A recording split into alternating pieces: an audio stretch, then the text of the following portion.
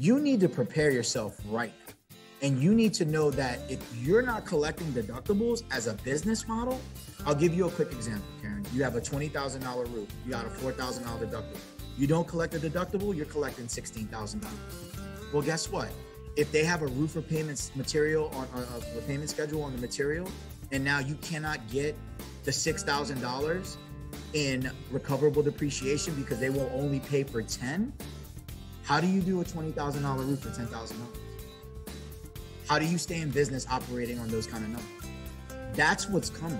It's already in the works. So for those people that are waiving deductibles right now, you can pretty much kiss your business goodbye in 3 to 5 years.